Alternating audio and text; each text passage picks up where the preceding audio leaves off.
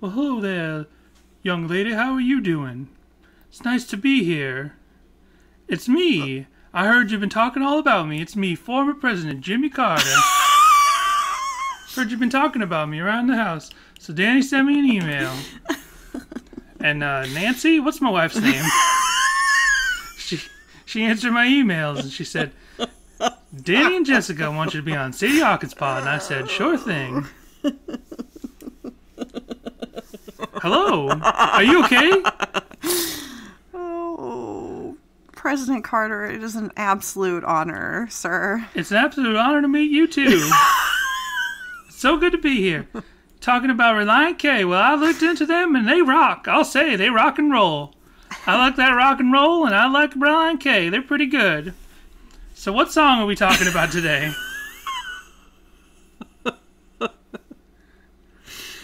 Today we're talking about a song off one of their more rockin' albums, which you should like, sir. 7 years ago. It's called I'm Taking You With Me. Oh, is this about Jesus? I don't know yet. We haven't talked about it yet. Well, let's go. It was my understanding I'm the new co-host. Oh, okay.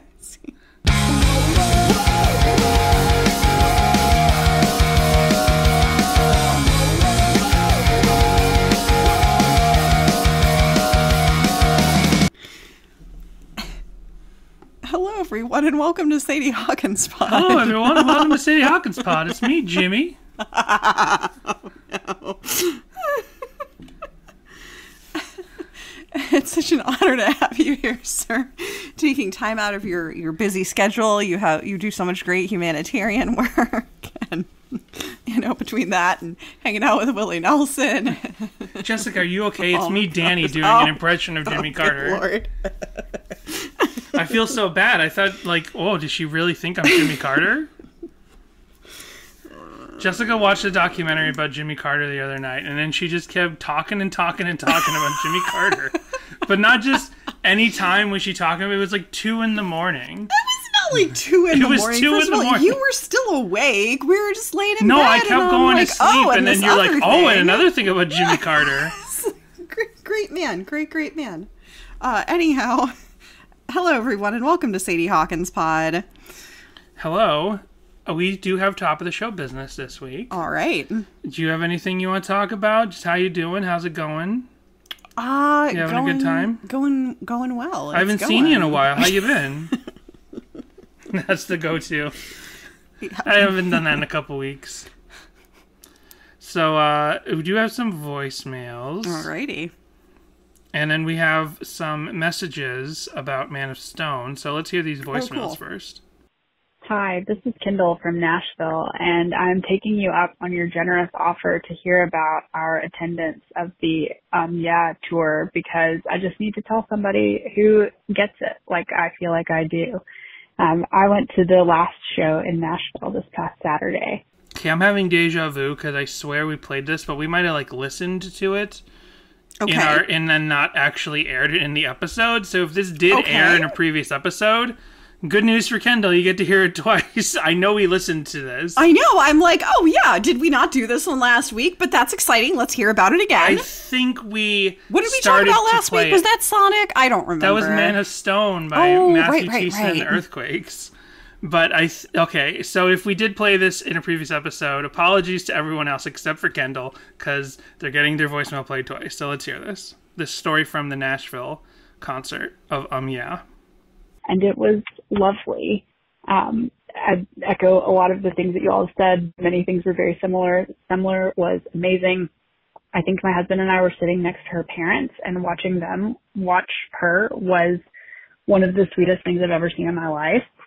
And we also had a big resonance with the youth group piece, which I know matches my experience. That everybody really seemed to get that piece about the lock-ins. And the set list is very similar to what you all have talked about and what I've heard elsewhere, except that Prodigal and God kind of came as a package, and they pointed out some of the kind of more Nashville pieces of some of the songs. So Wedgwood and Ape, which I know that you're very familiar with, having done the research when you were looking at that song, Thiessen kind of called out that was a very Nashville song in Bunnin. That's right. And my number one thing, and I've created a Genius account for Sadie Hawkins Pod now, so I need to go in there. But we need people to like go in who also have Genius accounts and like approve our edits or credit them or whatever, or like vote that they seem accurate. I remember when we did Bummin' and that street corner that's mentioned, someone on Genius was like, "Oh, there's a bar by that name 2 blocks away. He must mean that." Like, no, he doesn't. He means the actual Wedgwood and 8th. Wedgwood and 8th, yeah. It was like broke down on Wedgwood and 8th, whatever. And the Genius annotation was like, this must be because there's a bar right there. Name that. Like a block and a half away. No. Name Bummin'. Bummin'. I didn't say it's not Bummin'. I was kidding. I just meant the bar name. The bar's name Bummin'. No, the bar's name Wedgwood and 8th. Gotcha. But there's not talking about the bar. That's just a coincidence. He's talking about being broken down at the intersection. Anyway. But that's cute that you were seated near Sumler's parents. That's awesome. That must have been fun. Yeah. We got lots of information about people being standing next to and standing near friends and family of musicians on the tour, band members on the tour in Sumler now. So interesting. It's exciting stuff. Yep. And when he did Prodigal and God together, he talked about this particular sermon that had inspired Prodigal that was preached at a church in Nashville that I'm sure a lot of the people in the audience were familiar with. So it was great. Loved it. Loved hearing you guys talk about it as well. And I totally agree that it felt like the last time that I saw them, we were all taking Relient K for granted. And so it was really nice to see that they still have the same energy and that the shows still resonate like they always have. Looking forward to hopefully maybe someday more music, but definitely more shows. Thanks for listening.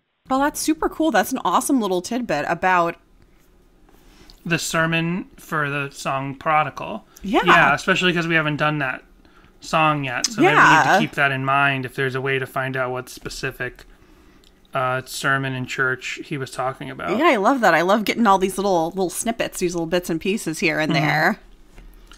So thank you so much for calling up, Kendall. Also, I guess, I don't know, I guess I'm the only one who, like, went to churches and youth groups where they did not do the lock-in thing. Right. Yeah, just news to me. I only happen to have done one lock-in. I guess I did another thing that was like a lock-in, but it wasn't really a lock-in. Like, they drove between 4 different locations over the course of the night. Oh, wait, what? So you were locked in a car? Is that what? No, it wasn't like or a bus. It was like ostensibly a lock-in, but it was like we start at the tennis court, which it seems like weird, but it's like a number, like any place they could go with activity. Like we start for like 2 hours at the tennis court, and everyone can play tennis, or maybe they had volleyball there as well. Did this go all night? Yeah, and then they all load back in the bus, and we go to the arcade and laser tag. And then they all load a couple hours there, and then they all load back in the bus, and then we went to the roller rink. But by this point, I was driving, so I actually just followed between. It's a lot less exciting. Because there were younger kids in the thing. I was probably 18 or 19. Well, now you just made it weird. I guess, but when you're 18 or 19, you're still kind of going to youth group. Yeah, I was. Yeah. Yeah. So, but I could drive. I could have been driving. I driving at 16. I drove to youth group. Yeah, I got my license at 16, so I was driving my friend and I to youth group every week. And so, yeah. Yeah. But we didn't do a lot. I don't know. So I was eventually able to be like, I could like sign out, and it wasn't a church. It was like, I'm done. Just a church I visited. It's just a situation I visited. It wasn't a church I attended. I'm just thinking that's the only other thing like a lock-in I did. But then the other one, I don't see how that's weird. It's just I was visiting a church. Why would you want to be stuck with people you don't know every night? Because we have to do the arcade and stuff. I don't know. Oh, that's a very good point. I meant like, why would you? Because you knew that the arcade was going to be involved. Oh, I knew like two people there. Sorry, that's just my like social anxiety getting the better of me. Like, wait, so you don't know all these people? You don't hang out with them on a regular basis? Why would you want to go to this? I see. You had like 2 friends there, and you could go home when you wanted to. Right. So understandable. Exactly. And I had work the next day. Is this when you and Matt Thiessen were working at Wendy's? Right. I'm trying to think. It was probably, I guess I just finished senior year, so I wasn't like, so it was really like the tail end of like going to a youth group. Probably I also went because it's like, oh, I get to do this thing, and I probably don't have much more time to do these sort of things because I'm out of high school now. Gotcha. Right? Like when do you stop trick-or-treating? Like, I think I trick-or-treated right after, like, 17 or something, which seems late. Yeah, like, I totally nobody went at 18. questions. If you look young enough, and I always looked young, like, nobody really questions it. Yeah. You don't need to look like a little kid. There's always, like, preteens and stuff who were allowed, or, like, 16, 17. Yeah, 17. I think that's probably the At 18, I went dressed as a more conservatively dressed version of Janet in her stage show attire from the Rocky Horror Picture Show. And I went trick-or-treating, so... Right. I mean, I wore a skirt and, like, a t-shirt, but still. And another question, when do you stop seeing the pediatrician? Because I think I last saw the pediatrician when I was 18. Right? And that seems old, but, like, technically that was proper. Like, my doctor was a pediatrician through my entire adolescence, and then eventually I was 18, and they were like, okay, you're done here. And I'm like, huh? Because my parents didn't say to me, one day, my pediatrician was just my doctor, Just my doctor. I didn't think this is a pediatrician. But one day, the doctor was like, you're done here now. You can, like, go up to the desk or call in late to the hospital later and get your regular your regular primary care physician. Right. And I was like, what? Because my parents didn't, like, tell me this stuff happens, right? That's so funny. But I'm already taking myself... And I definitely felt like, this is a kid's hospital. Definitely, like, when I'm 17 or 18 driving myself to the pediatrician, I'm like, this is kind of weird. But, I don't know. It was the only thing I'd ever known. As far as I know, he was a doctor. He was my doctor. Right, and then one day I go in and they're like, so you're done here. And I'm like, what? What do you mean by that? It's like, you got to go find a regular doctor now. And I'm like, you are my regular doctor. Right. We moved when I started high school and we saw a family physician. Okay. So we actually, when you and I relocated back to the greater Orlando area, I, like, drove back up to see my family doctor again. So. Right. So all this to say that, unlike Semler's song, I was not having sexual awakenings at that one particular moving lock-in. So we have another voicemail here from Allie. Oh, and that last voicemail was from April 4th. So, it goes back a ways. And this one's from just last week. Hey guys, this is Allie. I'm listening to your Man of Stone episode right now. And I just wanted to point out that the Wikipedia page for Matt Houston does mention his divorce at the bottom of the personal life section. So that's how I learned about it. I didn't even know that it happened until shortly after they announced they were going on tour. And I was just kind of digging around looking at the internet and read about it. So just thought I'd throw that little tidbit out there because I think you mentioned that you couldn't find it on Wikipedia pages or, wherever you were looking at, but it's there if you want to go look. Anyway, thanks again for another great episode. Bye.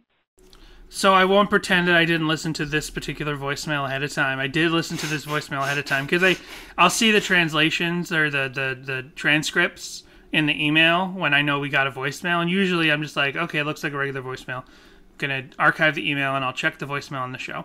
Well, as soon as I saw that this was about the Wikipedia for Matt Thiessen and mentioning that he had been divorced from his previous wife, I was like, okay, let me see about this.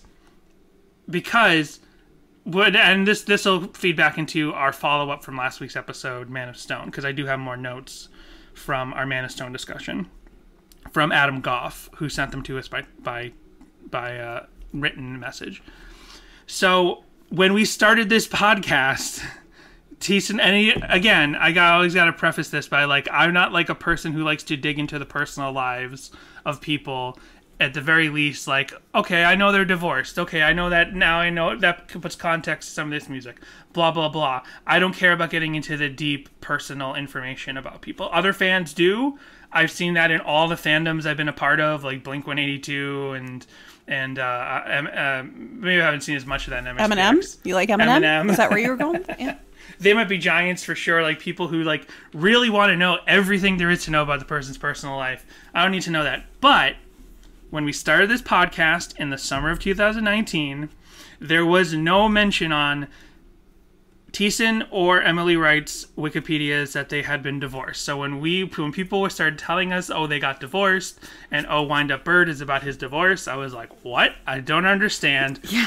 And then people were like, I well, think like, we had done a few episodes where we talked about them like, as being married. And this and that, and then eventually I think it popped up in a deep dive where it was the like divorce ledger or whatever from Tennessee came up, and we were like, oh wait. Yeah. So that's getting into what what I figured out here. So it was not on the Wikipedia for a long time. Someone finally went in and added it.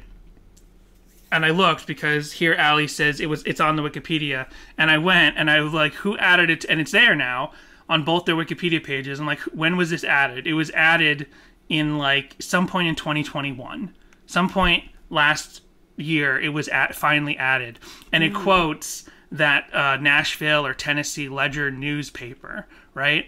So I'm like, okay, someone finally added it because it was a private matter. They didn't want to make it public. Then it's clearly, he shows that he's got a girlfriend on his Instagram now, so it's not as private. And of course, they're not going to have a press release talking about it, whatever. I get it.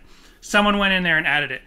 But when we did Look On Up, yeah, we were doing deep dives trying to figure out when was this song written, and you and me found that thing, and it's not even like a news article about their divorce. It's the court ledger that gets published in this local newspaper of all the court cases that happened in the last week. And one of them was like Wright v. Thiessen and divorce under the divorce section. We're like, oh, okay, there's confirmation for that. And now I'm wondering if someone I don't mean to be egotistical. Someone else could have found that same article hidden deep in the internet. But part of me wonders if we did our Look On Up episode and we talked about that, or if it was a follow-up from the Look On Up episode, and we talked about that, and someone heard it and went into Wikipedia and referenced that newspaper and added those things in there. Plus, I'll say, last thing I just want to say on this. Okay. It gets added to their Wikipedias to show how we, as not being very nosy on this stuff, we're set up to not figure this out. It's not on their Wikipedias. It's not like really front-facing public information that they've been divorced. They divorced in 2018. Right. They divorced before we started this podcast. Yes. And the information, ostensibly it being on Wikipedia, makes it more front-facing to the world at large now. It didn't end up front-facing information to the world for 3 years. Right. Until it got added last year. Right. So it's just interesting how like they were like private matter, don't whatever, and then I'm like, did we, like, and it doesn't seem like it matters, the privacy of it, everyone kind of knows now. But as far as it getting added to the Wikipedia, did we have a hand in that? Or did someone just find it on their own as well and add it? Or did someone in... You could put their two names together in the Google, and it will come up. Yeah, but you had to specifically do that, and then you had to notice, what is this some folks newspaper? like knowing about the personal lives of their favorite musicians and celebrities and such. Just because you and I don't buy Us Weekly or People or any of those other magazines doesn't mean that other folks don't. Well, that's all about that. So we do have notes from Adam Goff about Man of Stone, and of course Adam was the only cover that we found. There was another cover on Instagram that we found that I just want to credit really quick. I posted it on our Instagram.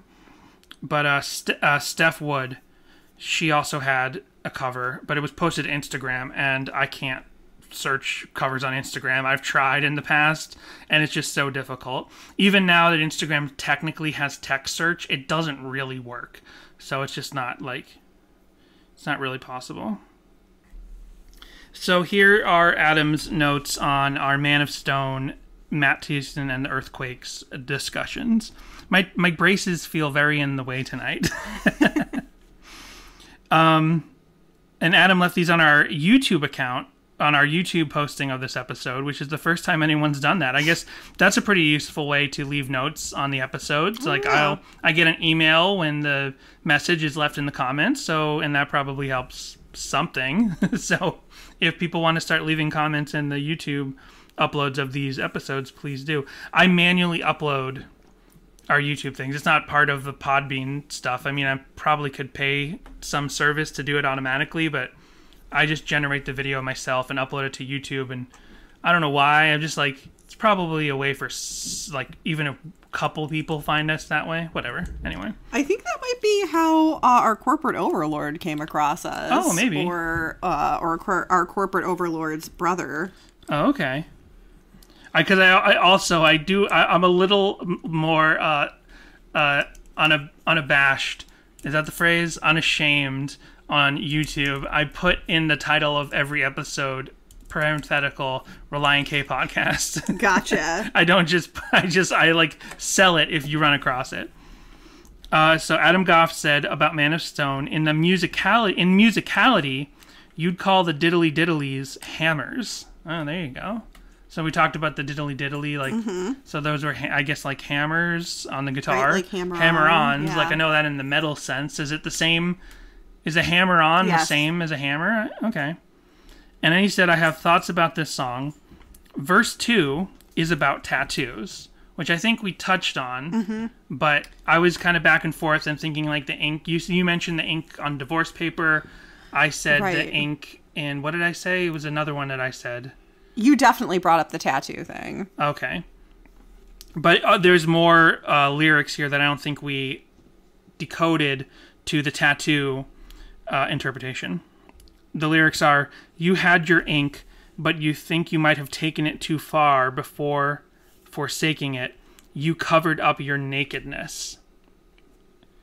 Covered up your nakedness, I get it. Like, tattoos cover up skin. Adam continues, it's about getting a surplus of tattoos, covering your naked skin before getting them removed. The reason you have so many tattoos is because you've been dating around without committing. You had the names of your girls tattooed on your arms. Oh, it's not the names of the girls in the song. Laura, Lauren, Lorelai, or whatever they were. I know I didn't get it right, but more or less. Right. And you can't lie to your new partner about it because they can see your history written on your skin. And then to quote the song, it's not a sin when your skin is telling everything.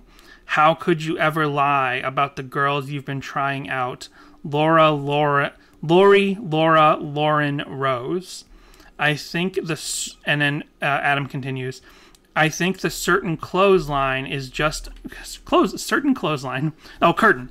I think the curtain close line is about having nothing left and being forced to live thrifty because you weren't taking your life seriously. That makes a lot more sense because that song was so much more abstract that I really couldn't understand the context of the girls you've been trying out, Lori, Lauren, Laura, Rose, or whatever.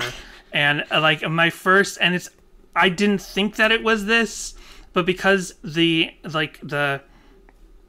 point of view in the song kind of shifts, I was like, when he says you, he's talking about himself.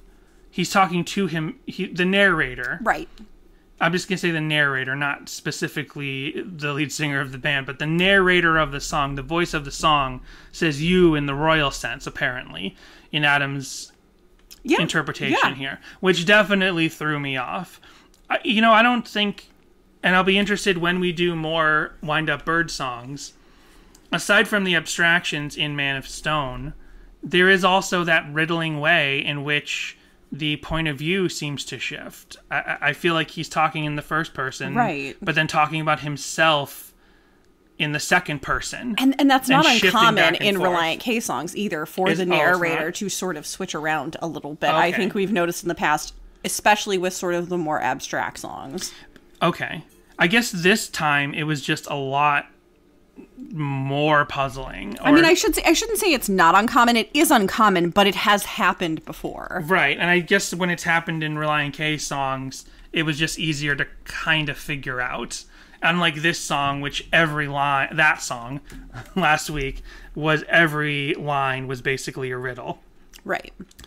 But we're not talking about that song. We're not taking Man of Stone with us any further into this episode. Instead, what we're taking into this episode is I'm Taking You With Me from Relient K's 2007 album, 7 years ago. So, Jess, do you know why we picked this song? I think we mentioned it last week.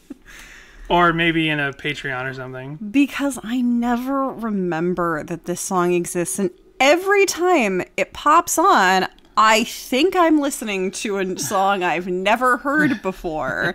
I was working on, and also, that's also sort of top of the show business, is that we took a bunch of videos from the Yeah tour and just like our time around the Yeah tour. And I finally put all of that together and threw some Relient K music over certain parts. But it also has all of our uncut, like, Instagram stories and stuff like that, and what we took of the performances. And I don't know how we're going to make that available, but probably on the YouTube, and then maybe like put clips from it on the social media. We'll post it so people can see it this week. So you have a bunch of Danny and I just being goofy in there as well. Sorry about that. But if you fast forward a little, you get to just like, you know, clips of the performances and such. So while I was doing that, I was listening to different songs to figure out what to throw under the other parts. And I was like, put on this song, and I texted Danny a screen cap of me listening to this song, and I was like, I never remember this song. She says, I don't think I've ever heard this song. As a joke. Oh, okay.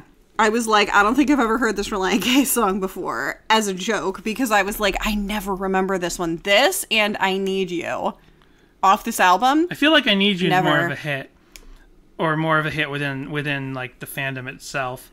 But I will say that this song is probably the most lost in the. This might seem rude to say because I don't feel that 7 years ago is cluttered, but this is like the most lost in the clutter. You know what I mean? Yeah. The most lost in the rest of the album songs, and as far as I could tell, they've never played this song live. So it does seem to be like this song just kind of filled out the album. And it's not just me, because this was, again, it's tied up there for like shortest deep dive. All we have are song meanings, and that is it. Absolutely nothing else came up for me for this song. Well, yeah, I think this seems to just be an album cut. Like in the classical sense of, we wrote this song so it can exist on the album, and that we don't have any other intentions with this song. Right. I wonder if, like, so, you know, lots of bands have songs that aren't intended as album cuts, but other bands do. Some bands will be like, every song they write is intended to like be part of their catalog and could maybe be played someday. But then a lot of bands will just, like, in the studio, they're like, we need some more songs in here. We need this kind of song to measure out, you know, this part of the track list. We need a slower song. We need a faster song for the bridge between here. Say an album like 7 years ago. Nope, that's the album we're doing this week.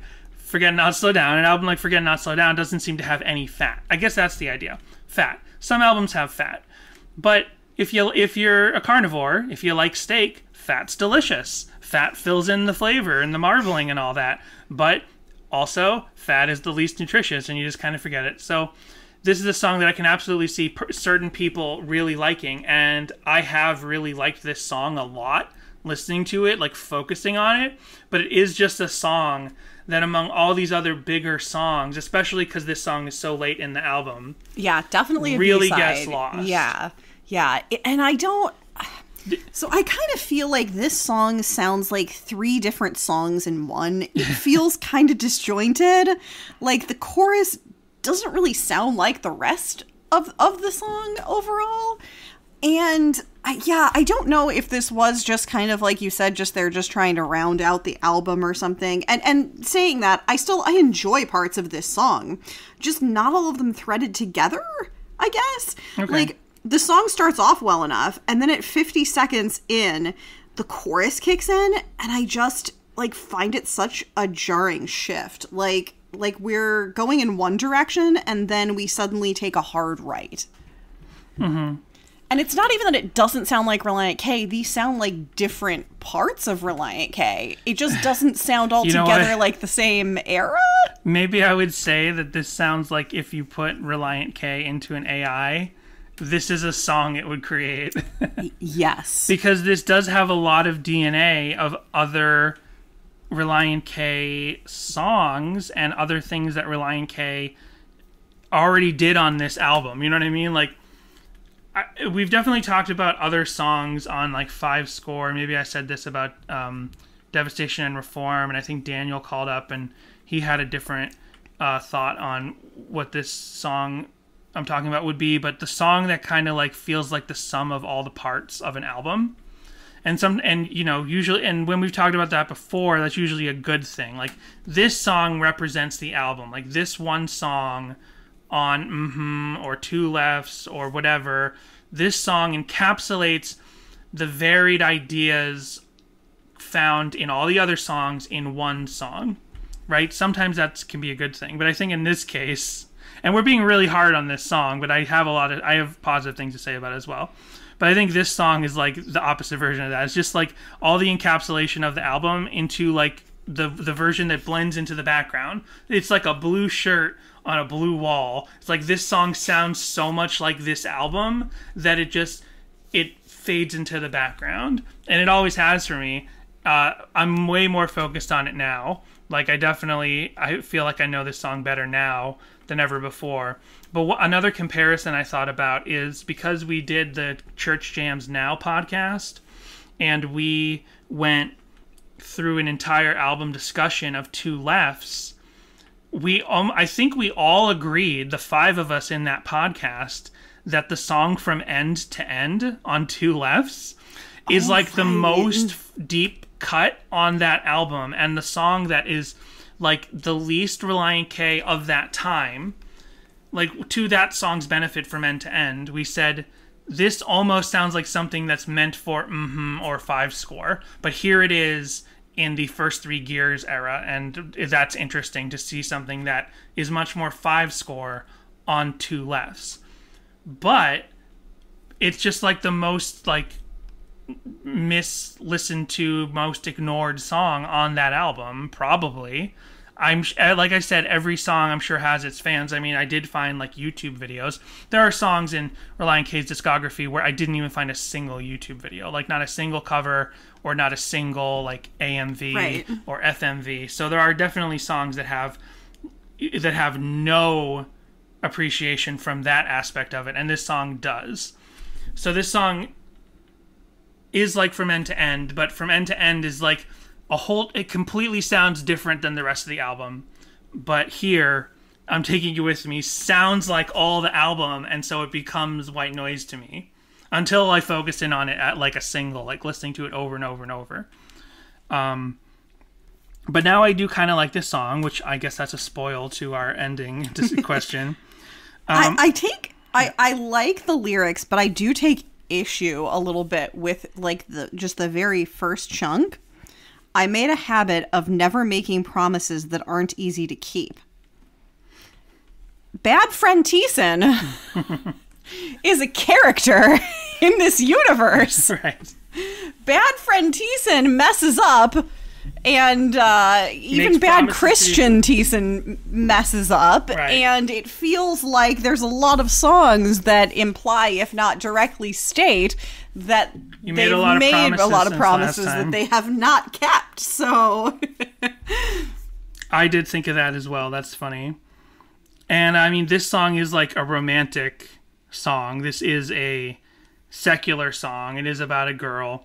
Especially off of our discussion last week from our 2-star review, I feel a little cautious saying that. But like this one, it's about a girl. He's singing, or at the very least, it's about a romantic relationship, and how you're counting the time between seeing them. And there are individual lines that could be interpreted. I was going to say, to the counterpoint, there are lines where you could absolutely interpret them as being, about God. Right. And the phrase and to say I'm taking you with me, you could write a like spiritual Christian song with that concept, because when you give your heart to God, and you give your heart to Christ, He's always there with you. You're taking Him with you everywhere you go. And at the worst, you forget you're sanctified, you forget you're saved, and so it doesn't feel like God's there with you, because you kind of let that, you let that realization slip away from you in a moment where you're overstressed or worried about things. But the way in which in this song, he's talking about I'm taking you with me, doesn't really occur to me as something eternal. Right. This is a very mortal song. It's very much of, it sounds about like, I'm not around with you and I can't wait to get back to you, and there's the miles in between us, which I guess could all be metaphorical, but I'm pretty sure there are lyrics in here that very much make it like, when I'm away from you, I can't get back to you until I find the time to get back to you, which is not how a relationship with Christ works. If you are feeling distant from the Lord, you can take the time then to realize, to pray, or to, at the very least, if you're feeling forsaken and disconnected, and you have a lot of faith, at the very least, you at that moment say, well, God is with me right now, even if I don't 100% feel it. And that's not the way in which he's singing I'm taking you with me here in this song. Right. And so I'm trying to hold it all together and make it through the day when I'm just dying to drop it all and take your hand so we can run away. And all the miles and the hours that seem to endlessly devour the time that I could be with you. Right. Is definitely to the It's more like of a girlfriend song. Yeah. Like in this context of it being Relient K and sung by Matt Thiessen and written by Matt Thiessen, you're like, okay, the life of being in Relient K is keeping him from her. But you could take this same idea and make it to anything. Like, I gotta go to work. I mean, you could view it as being like, hours. It's a tough life out on the road. I feel really disconnected from God, and I just want to get, back to a place that makes me feel more in touch with the Lord. Right. You could view it that way if you wanted. You could. If you want to. Nothing's gonna stop you now. Nothing's gonna stop us now.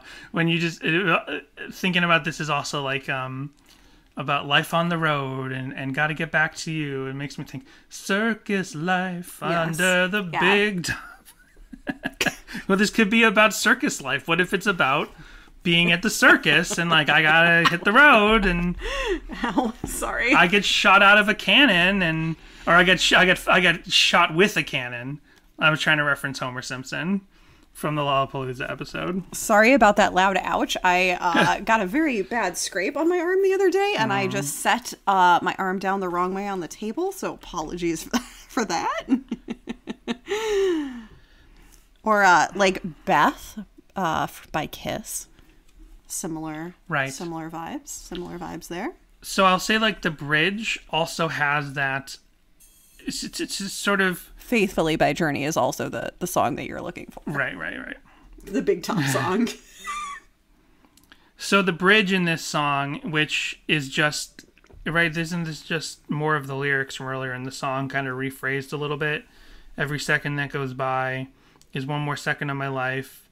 Oh no, these are slightly different lyrics, but it's very focused on one particular theme. But then musically, the bridge does that ba ba ba ba. It does the must have done something right thing. Right. This is like a slightly less poppy, more rockin' must have done something right bridge, which just kind of sells to me. It's that Beach Boys kind of thing. Yeah, the Beach Boys thing. But the bridge to this and the bridge to must have done something right, they sound so similar. I mean, must have done something right. I mean, whether you like that song or not, that is a song stands out among Relient K's discography. That has a unique sound for Relient K. But this is so many other elements blended together, and one of the elements blended together here, I think, is the Beach Boys' "Must Have Done Something Right" bridge, added together with this sort of like driving, not crunchy, but kind of like driven, like punk pop, like chord downstroke thing. So it's just like, it's just wallpaper. I like this song.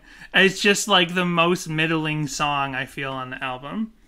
I just and I think you can tell because I feel like I don't have as much to say as I would about a normal song, which is interesting.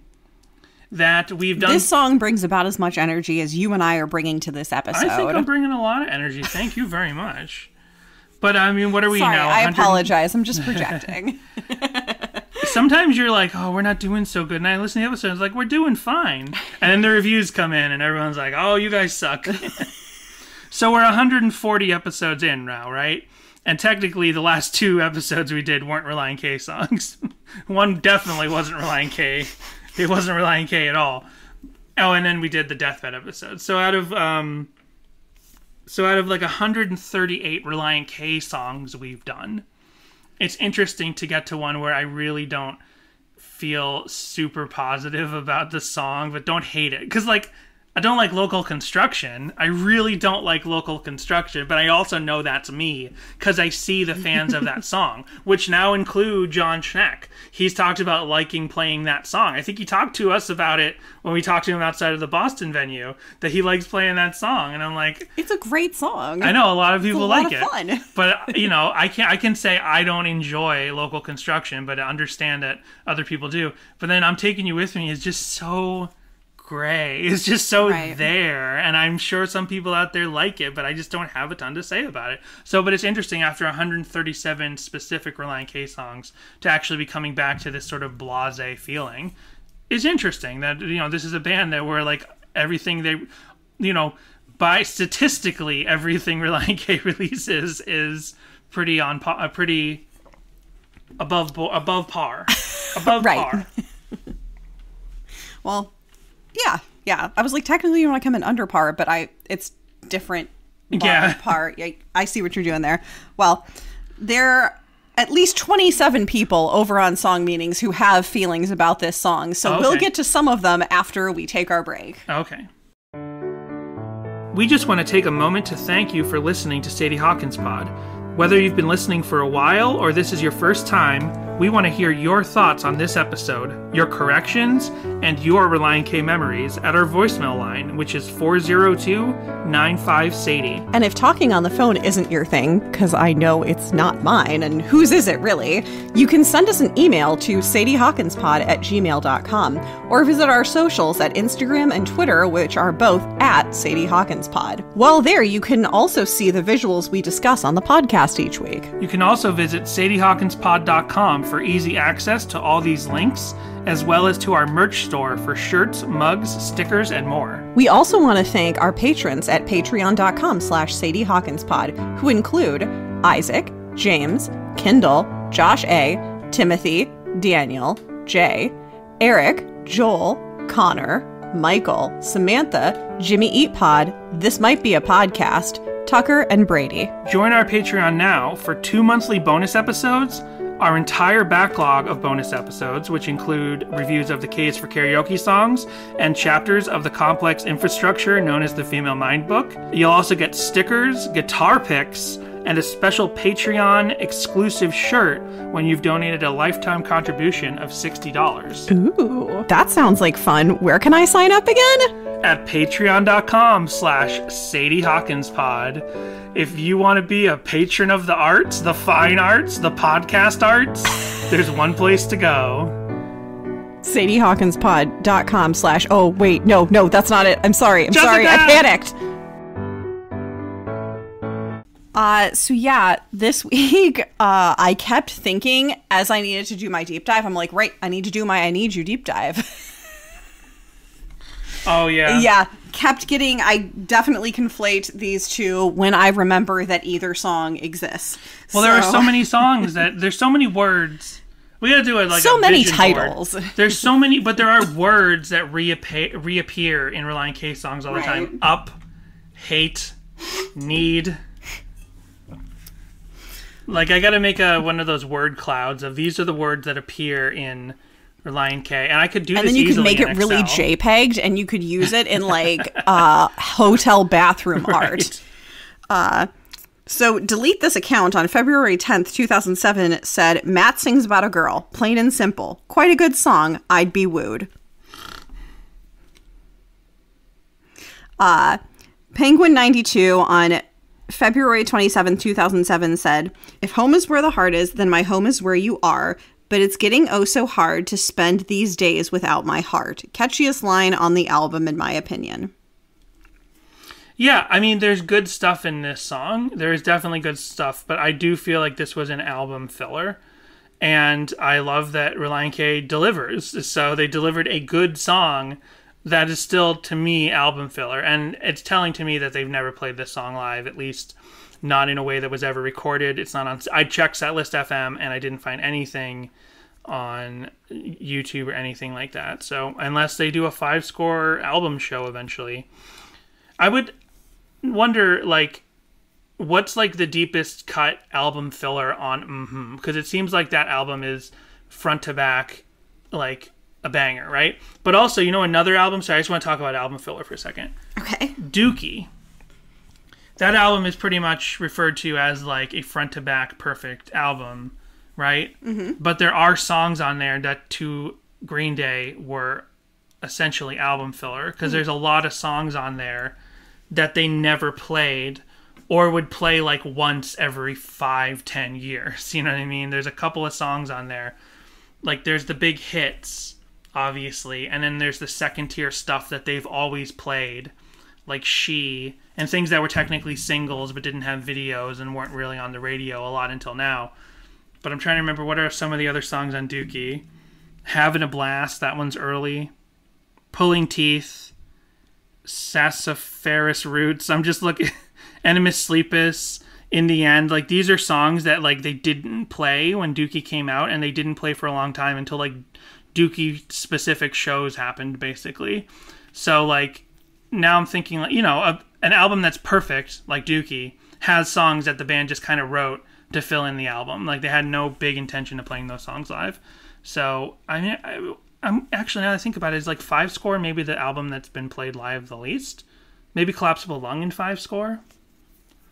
I think... And we don't have perfect data on this because we saw them a lot during the 5-score era. It's just they were playing a lot of still, as well as first 3 gear stuff. It's kind of an interesting transitional time. I mean, it feels like they're always changing and growing, but that is sort of like...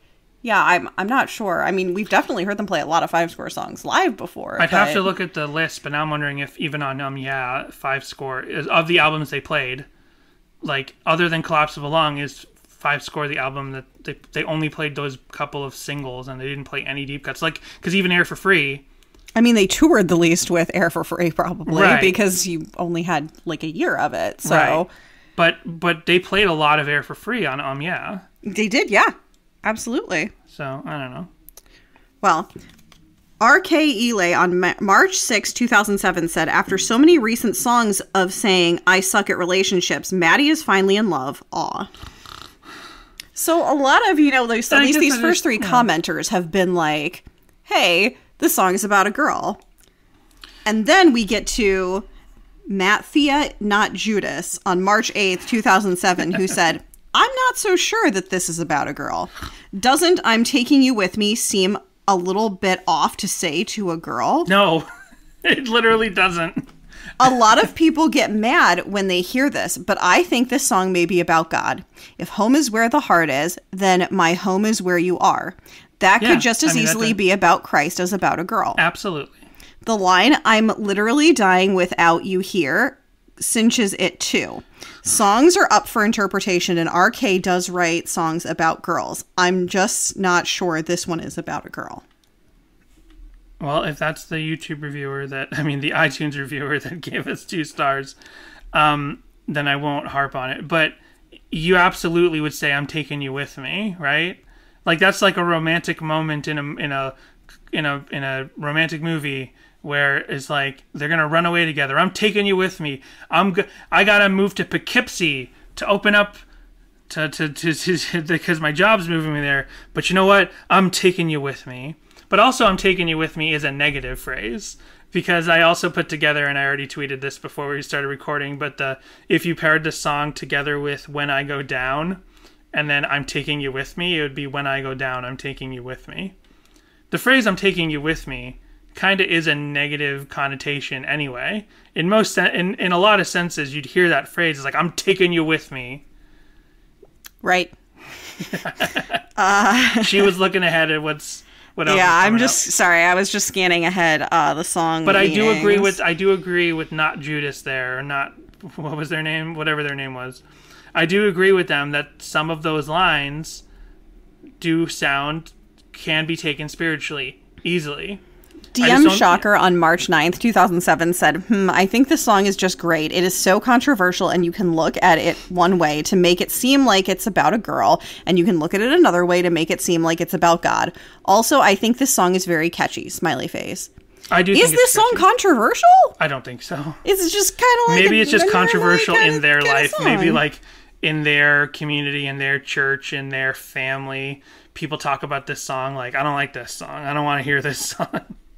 Like, I still to this day carry with me this idea that Chick Magnet is like the most controversial MXPX song for two reasons.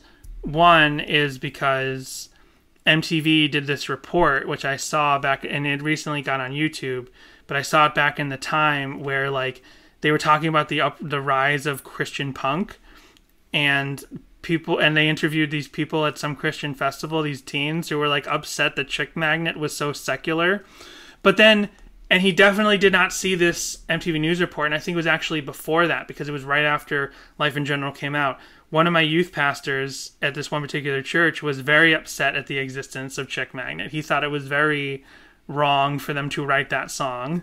So if this person that you just read is just like in their personal community, this song is controversial, then whatever. But nobody talks about this song. It can't be controversial if nobody talks about this song. Well, this is at least one person's favorite song.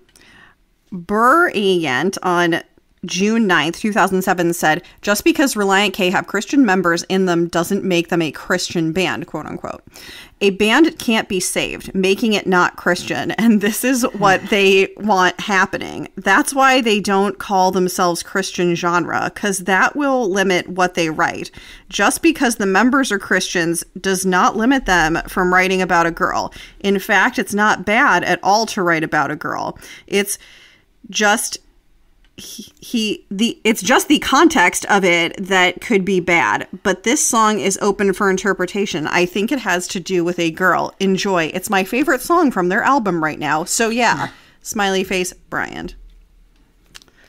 And then XX_songbird X_XX on who I think we've heard. I feel like I remember that name. On June 9th, 2007 said, yeah, Matt T wrote a lot of mushy love songs in their latest CD because he's got a new girlfriend. Get the CD and read the thank yous.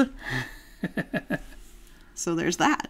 XAQ27 on November 15th, 2007 said, for some reason, this is an unusual type of song for Relient K to sing. The style of this music seems a bit different than what they've done in the past. Whatever, cool song.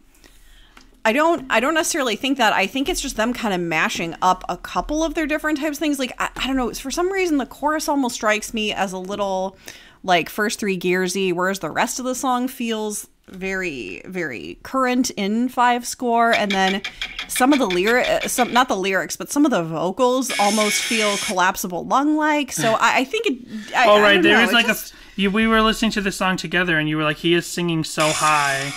almost falsetto that you weren't. I mean, not here. Maybe at the beginning. Look, I'm just going to say it. Controversial opinion. He is singing at the slightly higher end of his range. Danny loves falsetto Thiessen. I do. I love PTL. I'm not a fan. I'm not a fan of that. I know, it's such a shame. I'm sorry. Controversial, I know, but yeah, I don't know. Just not my thing. Well, I also forgot to mention also the harmonizing, but that comes from the whole not being a huge fan of a cappella. You know, Danny is currently playing with a Sonic toy. A Sonic toy. Jessica bought me a Stretch Armstrong Sonic, and I squished him down like a burger, and I pretended I was about to bite him. Instead of rolling him into a ball. Oh yeah, you could. Oh, I didn't think of that. I could roll him into a ball. Yeah. Oh, yeah. Like he does in the games. Yeah. No, I'm sorry. I cut you off because I had not finished my thought. What were you saying? I don't know. It's very rude for you to cut me off. I never do that to you. I was going to say, I remember now. I was going to say there's also a lot of piano in this song, right? So there's like a crunchy, it's not crunchy in like the grungy sense, but it's just like that opening like downstroke punk thing. a lot of piano, a lot of Beach Boys influence. So it's so much Relient K stuff, and it just is like that AI Relient K song. Yeah, too much Relient K stuff. Pick one or two of the Relient K things. It also made me wonder, so I was like, is this what Andrew McMahon music sounds like? Because we did that Patreon episode right with Polycyalic, so those 3 songs from a later Jack's Mannequin album that Thiessen is credited on.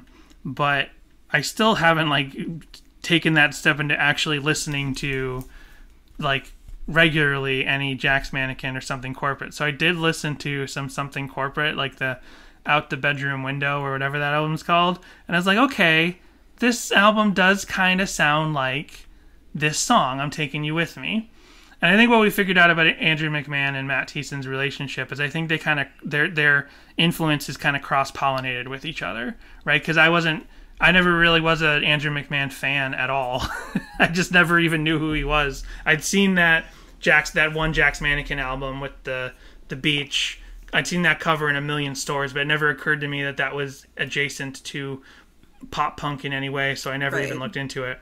But then I figured, I think our assumption at this point is like he's become friends with Andrew McMahon, and Andrew McMahon has these leanings getting ready to be done. I guess Polycyalics or maybe even David Park would help us figure out that this is correct, but like he's getting ready to start. He's starting Jack's Mannequin. He's doing Jack's Mannequin. He's developing this different style aside from what was exactly in Something Corporate. And at the same time, he's friends with Matt Thiessen, and Matt Thiessen is friends with him. And Matt Thiessen is also leaning towards more like pop rock, pop punk with piano stuff. So I think their influences kind of cross-pollinated each other at this time. And then also on this album, you had a lot of influence from Brand New, which was like the band that was like influencing a lot of people at the time. So I don't know. I just feel like, and I feel like it all just kind of like this is like the piece in the middle. Everything in together. Transit is the album with the beach on it from Jack's Mannequin. Well, thank you for looking that up.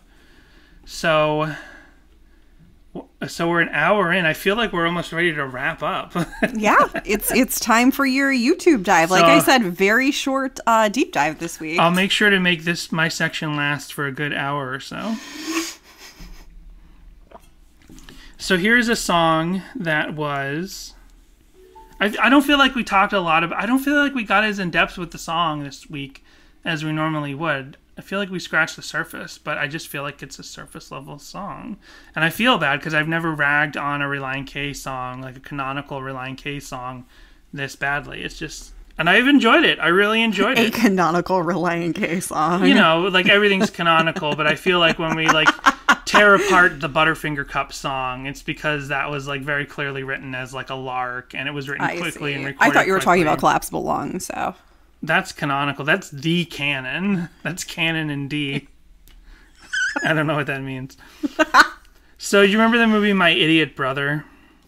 Yes. With Paul Rudd and maybe Rashida Jones or something, or maybe it was who was in that? I don't know. We didn't see it, but yes, yeah, I'm familiar. Hold on. Oh, right, I take it back. This is the other thing that popped up in my deep dive. I sent it to you. Oh, you did? Yes, because it was on a website that was not YouTube, and I was like, I don't think this is at all related to Relient K, but I'm sending it to you so that you have it. They must have also posted it to YouTube. Oh, okay. All right, I was right. Rashida Jones is in this movie, but I guess the sister is actually Elizabeth Banks, or maybe there's multiple characters, and they've all got the same brunette hair, so it's very confusing. I can see how they all look similar. Okay.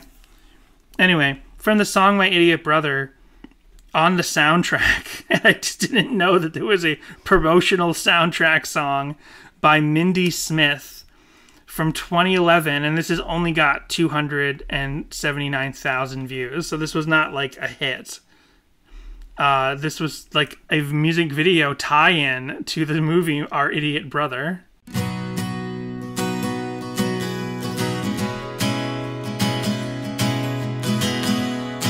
Okay, look at this poster.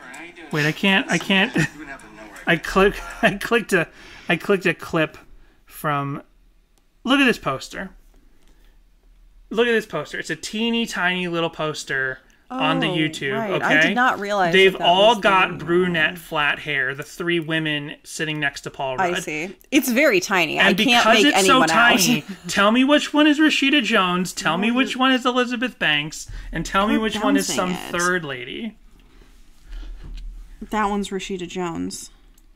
Because I'm not. I know Right that there. I don't know who the other two are. I know Rashida Jones isn't white, but she just looks. They made their characters have the exact same haircut. For some reason, when you said this movie, all I could imagine was the poster for, what is that, Dan in Real Life? The one where Steve Carell is sleeping on the pancakes. Well, he's not sleeping, but he's got his head rested on the pancakes.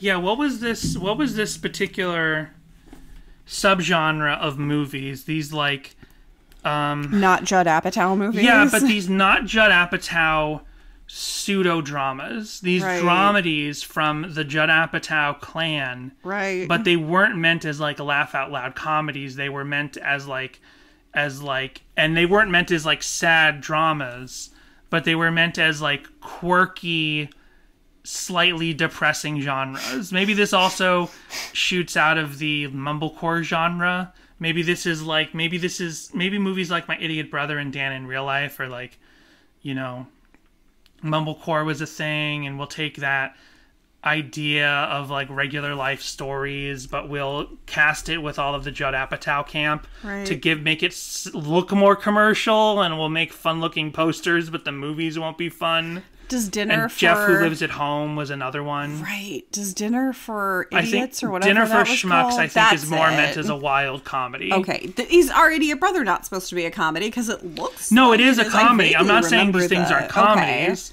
but I'm just saying there was this subgenre within the comedy genre of the 2010s where you have outrageous, hilarious comedies, right? Like Step Brothers and 40-Year-Old Virgin, and even some of those movies have more realistic, grounded concepts than others, but they're all meant as like laugh out loud, laugh every scene movies, whereas movies like My Idiot Brother, which I've never seen, and Dan in Real Life and Jeff Who Lives at Home, these were all meant as like take the same cast but make an even more grounded thing, which will have a laugh like every 20 minutes if you're lucky, and you're supposed to like these characters. Right? This was a whole genre of movies. And Our Idiot Brother was one of them, and it had this song. Because Gen Xers needed an outlet to complain about their privilege, Danny. That's why. I didn't know that's what we were getting into. I don't mind talking about that every once in a while, but of course I don't. I talk about it with you all the time, but I just wasn't expecting that to be the... I'm purposely biding time because I'm trying to get back to the video. Here it is.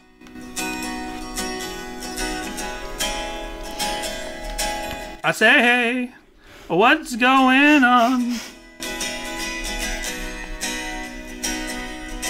Well, you're hot and you're cold, not always easy to hold. You're hot and you're cold, you yes and you know. So I gotta tell you, when I first saw that this song existed... Oops, I thought we were putting it in after and now we're talking. Sorry, I was just making it aside. That's okay. So I'll tell you that when I first saw this song existed, I thought that like the Idiot Brother, because he's kind of like a hippie, would have some like lame song, and that this would be a tie-in to that. Like, here's Paul Rudd's character's lame hippie song. So I clicked the video and I wasn't looking at it, and I'm like, yeah, I was right, this is a pretty bad like 60s approximation like hippie song. Then I looked at the video, I'm like, oh, these are actual musicians. And sorry to Mindy Smith and whoever this guy is, Daniel Tashin. It's a very nice song. nice, Once I I like realized it. Yeah, it's a very nice song, but coming into it with that preconceived notion, I did feel bad. I just don't understand, like, 2011, like, just having a soundtrack tie-in in 2011 feels like really late, especially when it's this kind of movie and this kind of song. It's called, it's just called Taking You With Me. It's not called I'm Taking You With Me. And here's a video of someone inviting a deer into their home. Oh, I've seen this before. He gave him a potato chip. Does this have something to do with Relient K, or you're No. just letting me know? Oh, I okay. guess they're just like, because you like This is from the Deer Whisperer. I guess they're like, because I've you seen like this. movies Yeah. like My Idiot Brother, you'll like this deer. And he eats a couple of potato chips and he backs out. Interesting. It's very Woodland Forest or Woodland Friends. What is that? We still have to do that. Yeah, Woodland Forest. So now we can get into covers because there are no live versions of this song, no kind of alternates or anything like that. Here is the Nightcore, uploaded by sort of under the radar. Oh no, they have 31,000 subscribers. This is Rock Goes Nightcore, so this is a a somewhat popular Nightcore channel, as opposed to like just any random jerk like me just making a Nightcore.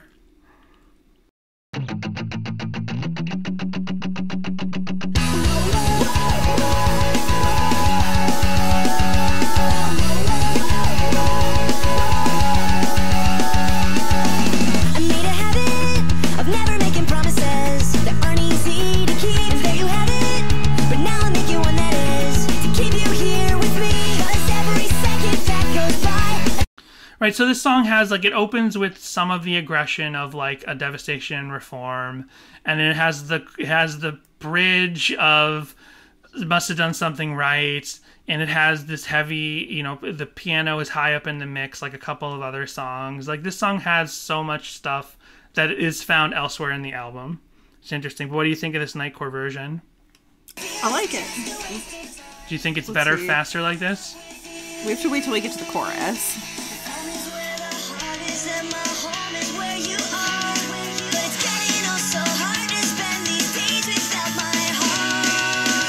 Taking you with me anywhere. Yes.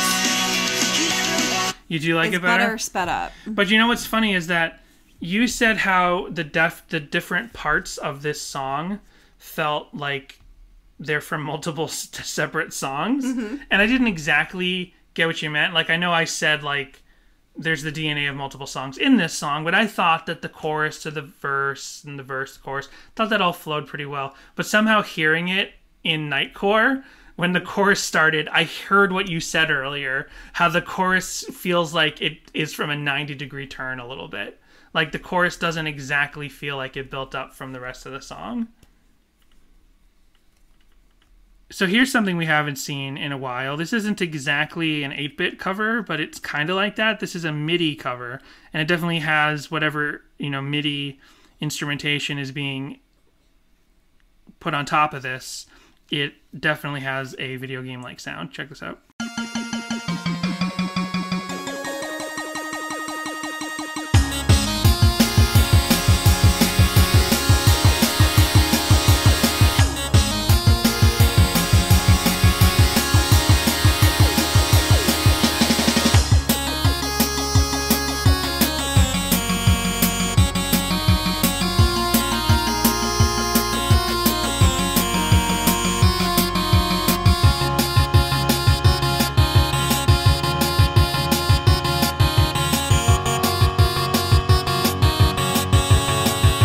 I love that, but it made it sound exactly like Come Right Out and Say It. Like, as I was listening to this, I was enjoying it, but I was singing the words to Come Right Out and Say It in my head.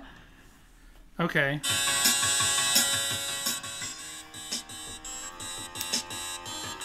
Interesting.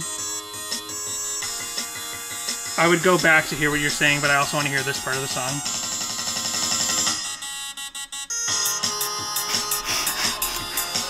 This is great. That's where it lost me. Again, just like the actual song. But the beat's different here. It feels like it doesn't belong in this song. Gotcha.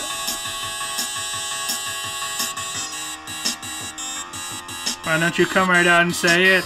Come right out and No, say it it. I know. The beginning part, but yeah.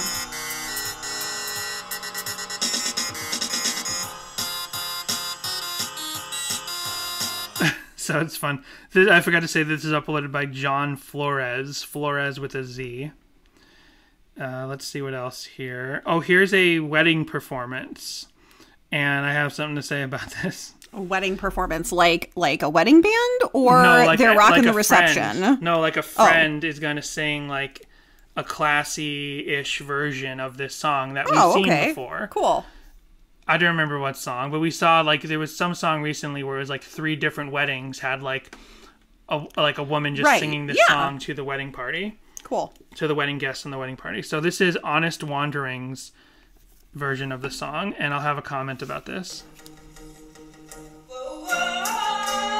So first thing. Oh my gosh, you're so... Jeez, let it play for 2 seconds, Danny. I will. First thing is, I don't think in the wedding performance it should have had the whoa-oh-ohs. You'll hear it. Maybe I shouldn't give my... Okay. Maybe I shouldn't be butting in with my notes ahead of time. But they need to do something other than the whoa-oh-ohs and get to the song. Because once she gets to the lyrics, I think it fits very well. But I'm just like, the whoa-oh-ohs don't feel like they fit the tone. Like, they could have a hum or just skip it entirely. But let's check this out. Whoa, whoa, whoa.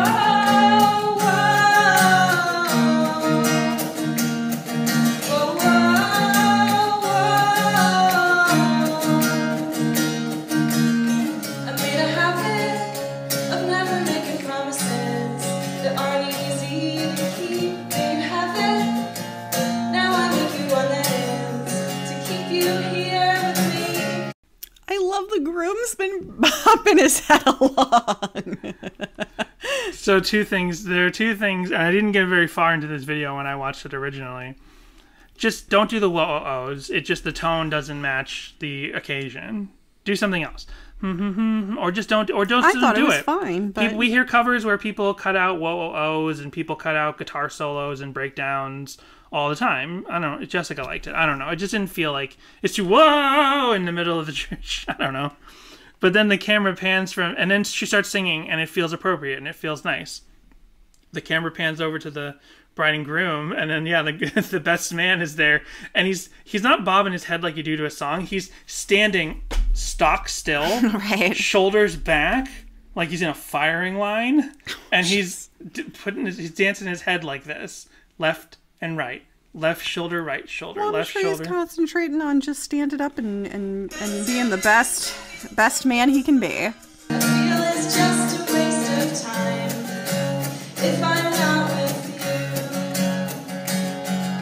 If home is where the heart is, then my home is where you are. But it's getting all so hard to spend these days without my heart. So I'm taking you with me anywhere that I could ever. You know, and this is also called Pop Punk Wedding Song. I don't even know how I found it. Somehow the algorithm knew I wanted this. Well, it's very sweet and does definitely work in like a wedding context. That's cute. One other thing I'll say about when you perform like pop songs, pop punk songs, rock songs at a wedding, you know, it doesn't need to be 3.5 minutes. You can also cut it down to like the 2-minute version. I don't know. What am I doing here? Armchair wedding. I have no idea. And it couldn't be more clear.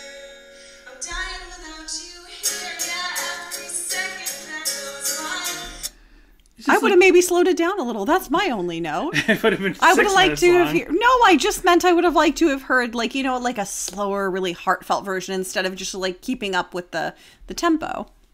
Right. But it's still lovely. I got a lot of opinions on how people should... Wow, you sure do. People should do songs at weddings. So here, I didn't know that about myself. I'm learning things about myself today. Well, I'm very glad we didn't have anyone do a song at our wedding then, Danny, because you would have had so many thoughts. I just think if you're going to do a wedding at a song... Oops. That's that thing I do. I just switch where... She's over there. She's got an ass in her... What? Danny! My wife's down there. She's got an ass in her... Danny! From Boogie Nights. Danny, we have to beep all that. Remember in Boogie Nights when William H. Macy is Daniel. complaining about how his wife's always cheating on him, and he flubbed the line in real life. He did it like I switched the words, but they were like, that's funny. Well, you're in good company then, I guess, dear. Yeah, I'm just like William H. Macy. Yeah, maybe don't, when we do have children, don't try and don't pay trust out their you college. to set them up in college. I'll be involved in the college tuition situation. Here is Seefert, Seefert, with a very, very nice produced piano cover on SoundCloud.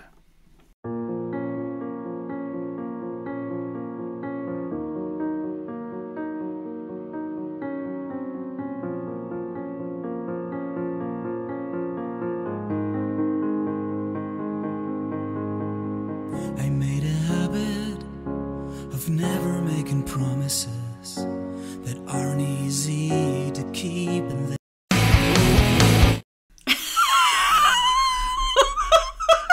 I only ever use Took a turn there. I only ever use SoundCloud, the SoundCloud app, for this podcast. So the Bummin cover that we found like 2 years ago was still in my history, and I accidentally clicked it.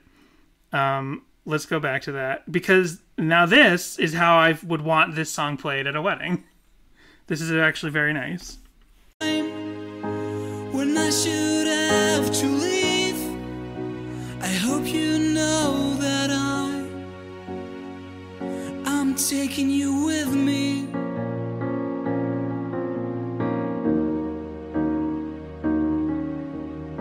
See, skipping the woes, because you're slowing the song down, you're making it a more beautiful sentiment of pure love. Like, you gotta change things up a little. This is very nice. Lovely. Everyone's doing a lovely job this week. Let's hear it towards the end. Every second that goes by is one more second of my life. And one more Flutters second. in a butterfly. Oh, well, that song comes later. Yes. So it feels like this song kind of is like a catch-all. This is like the junk. Yeah. This is like the junk drawer. It's a kitchen sink. Yeah, this is like the kitchen sink. But all those things also sound negative. A junk drawer. Yeah, but this is like This is like the catch-all. I don't know. Some places, ice cream places, have that kitchen sink one, and it's very tasty. Oh, okay. Or is that just the Disney resorts that Maybe used just to do the that? Disney resorts had. I've never heard of that, but I believe that it exists. There's a couple other interesting covers here. Oh, and I definitely want to play this one. So here's someone I finally get to talk about after 2.5 years of doing this podcast. Little Red Guitars 2. I've given money to this person, and I'll explain what I mean by that. But this is just a regular old guitar cover, as in a play along in the room while the song plays, while the record plays.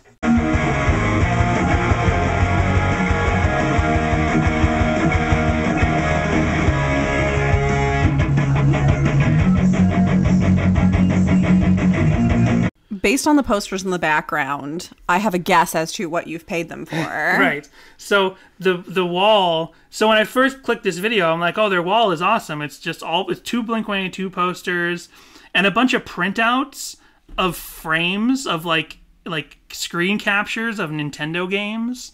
I'm like, that's cool. Then I look at the username. I'm like, oh, it's Little Red Guitars. So this was a mainstay of Blink-155. And then when they were constantly finding his videos, because he's done a ton more Blink-182 videos specifically. Mm-hmm. I knew he had done some Relient K stuff, but I knew it was all guitar covers, so I never got around to looking at it or bringing it to the podcast. And then there was a compilation, like one of the first compilations that Blink-155 ever did of like fan material. I can't even remember what the theme was, because that's a big thing they do now all the time. They've done tons of compilations of fan covers of all the different songs they've done. But one of the very first ones they did, David Park was going to contribute something to it. Oh, it was the Free Punk Lyrics. They had a website, Josiah used to have a website called Free Punk Lyrics. It was a joke, basically, where you go and you get free punk lyrics. And then people started submitting songs, and they're like, we're going to put a comp together because we've already gotten some songs, put more together. David Park writes a song set to some like purposefully like trite punk lyrics, and then he goes and emails Little Red Guitars and says, can you put a guitar solo on top of my song, because it'll be great, because Blink-155 has talked about this guy a ton and made fun of him, and this guy has no idea who Blink-155 is. But it was going to cost like $150 or something like that. Like, the guy wanted $150 just to put a guitar solo on top of some song for some podcast fan compilation. So, like, a bunch of us chipped in together. So, like, I gave $25, David had $25, Emily had $25. So, It makes me smile. It takes me down memory lane. Jessica's like, I couldn't care less. Yeah, you spent my $25 and didn't tell me. I produced a song. I'm a music producer. I paid for that guitar solo. So we'll just move on and get out of here because it's already. No. Yeah, you've been really just stretching drawing it all out, and yeah, now we're hitting our usual runtime. So Yay. Congratulations. So now I really thought we were going to get out of here at like a tight 55 or something, and yet no.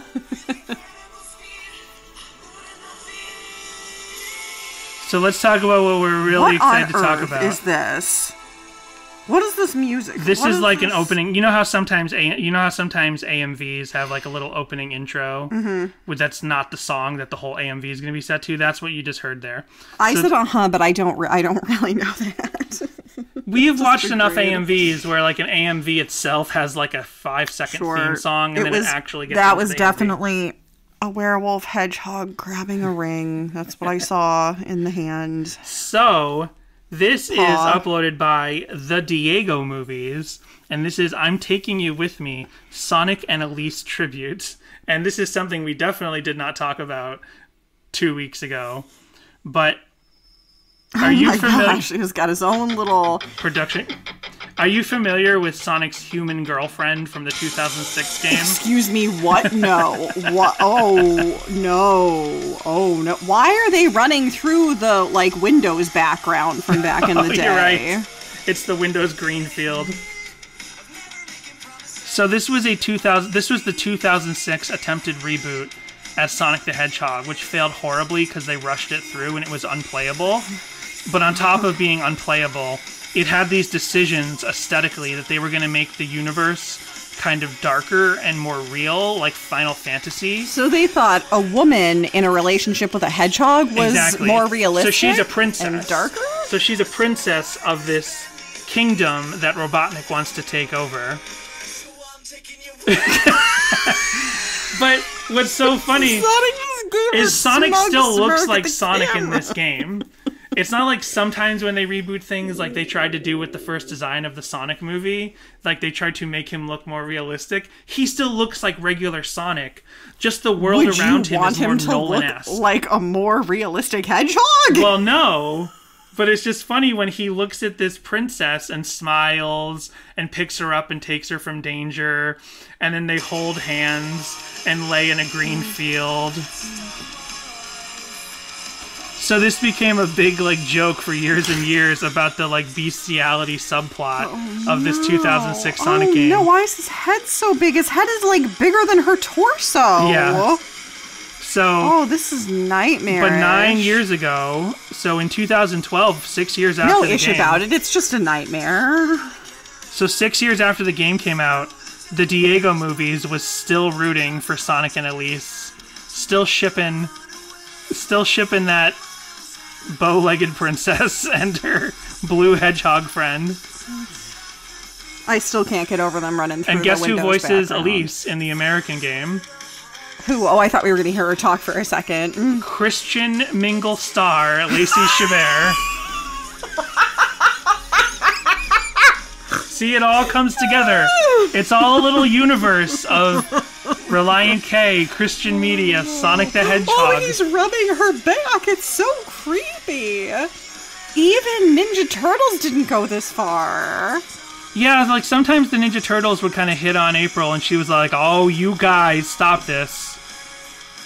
None of them rubbed her back like that, though. I'm trying to find the one where they like lay in the field. I don't need to see it. I've seen Anakin and Padme lay in a field. Oh, they're it's kissing. fine. She's kissing Sonic to bring him back to life. And now he's happening. Supersonic. See, Sonic just needed to kiss a human girl to go Supersonic.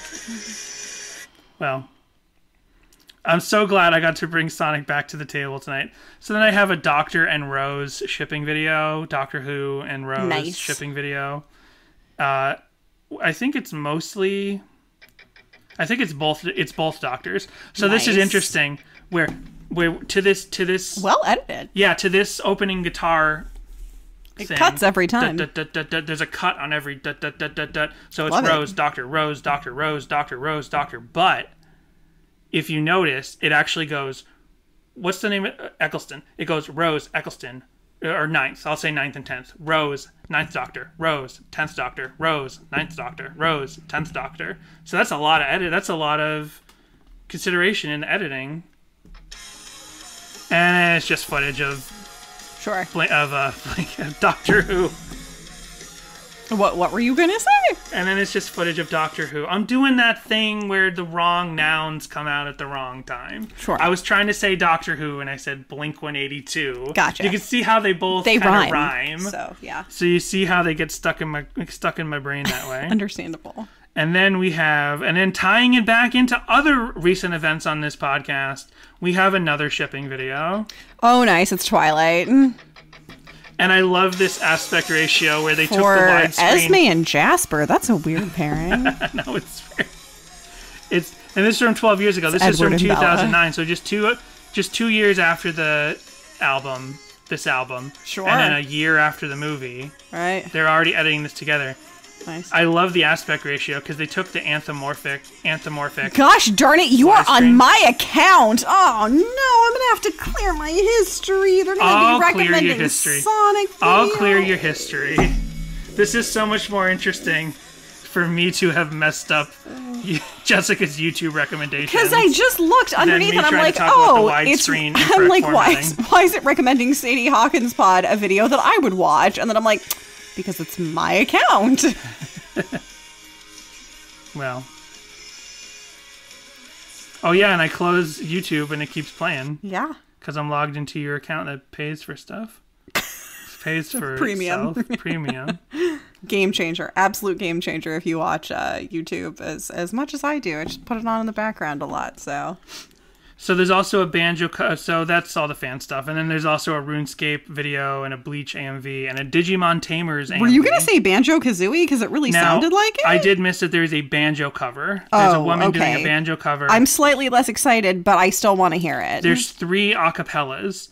2 by the Villanova Spires, who are some collegiate acapella group, and I know we've covered them before, but this song stayed in their repertoire, which must have had they played it in 2007 and 2011, and you know that with the way schools work, that means there must have been complete turnover in that acapella group 4 years later. So why did this song specifically stick around for that long for the Villanova Spires? Because they still have the same musical director. Oh, good point.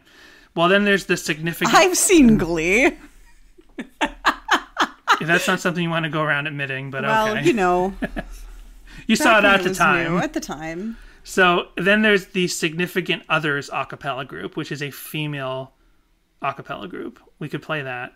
Or we could play the banjo cover. What do you want to play? It makes me kind of sad, the Significant Others, because it's like The Spy Who Dumped Me, where it's like it's supposed to be this female-led movie, but it's still you're in the title. It's about the guy. Oh, right.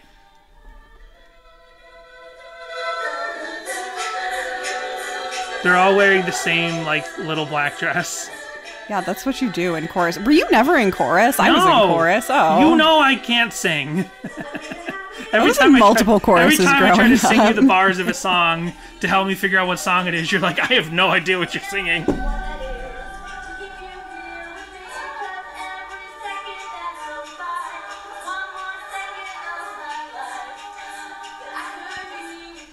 So Jessica, what do you think of the song I'm Taking You With Me from the album 5 Score and 7 Years Ago? Yeah.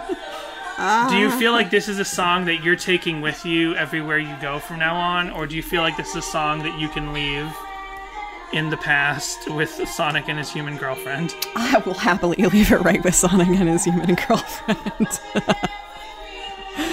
I would say I like this song now that I've listened to it and retained it. I like it a little less. Oh, really? Sorry. Yeah. And I'm the opposite. I definitely like this song a little better, even though I have...